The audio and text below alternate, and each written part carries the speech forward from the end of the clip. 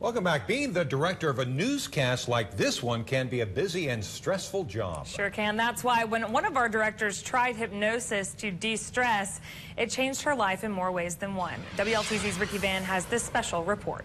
Cut it in 5, 4. Behind the scenes. 2. There's a lot to juggle directing First News today. Fade in the camera 1. But the lady behind the controls, Nicole Jones, keeps the show up and running smoothly.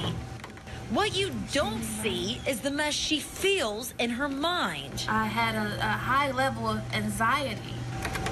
Looking forward to relaxing on the weekend, she looked to alcohol as a way to unwind. I didn't overindulge, but still, I just felt guilty for even having to turn to that. Along with some volunteers from WLTZ, she sat down to be hypnotized. Follow each and every instruction I give you. By professional hypnotist Richard Barker. Hands uncrossed on your laps. He says he can help teach her moderation. Now, breathe in.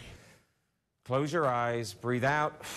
Just allow your heavy head to rest down to your chest. That's good. You know, we're in this rat race, and just to be able to take a deep breath, close your eyes, and visualize, and to be able to let the brain relax instead of it constantly running, helps you refresh. He told the volunteers to think about sleep. As you relax in your chair, I want you to imagine something. I want you to focus in on the soft muscle tissue surrounding your eyes, known as your eyelids, and I want you to imagine your eyes are becoming heavier and heavier and heavier.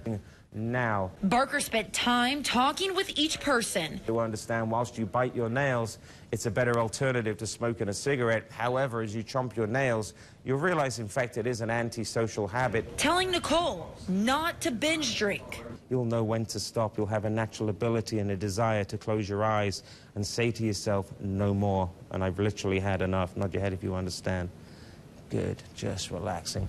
Goldfish food. Most of the volunteers were able to stay in a trance and follow Barker. Others were not, but he says that's perfectly normal. I think we had like 10 people initially, and out of those 10, they're all in different groups.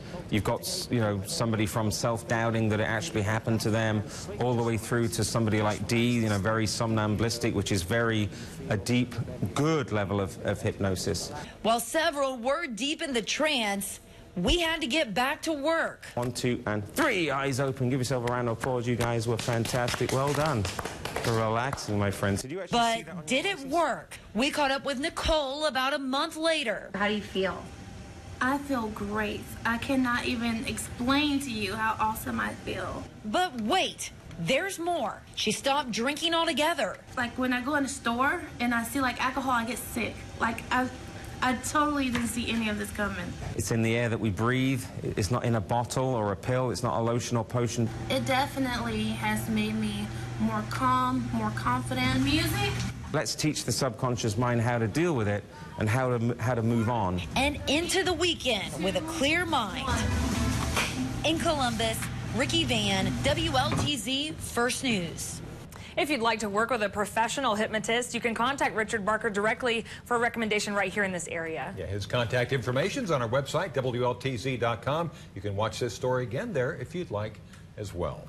Oh, well, I can attest. Nikki and I tried to go to dinner last week, and she wanted nothing to do with nothing to do with the wine. So instead of just temporary, maybe that's permanent for the rest of her life. It'd be interesting to see.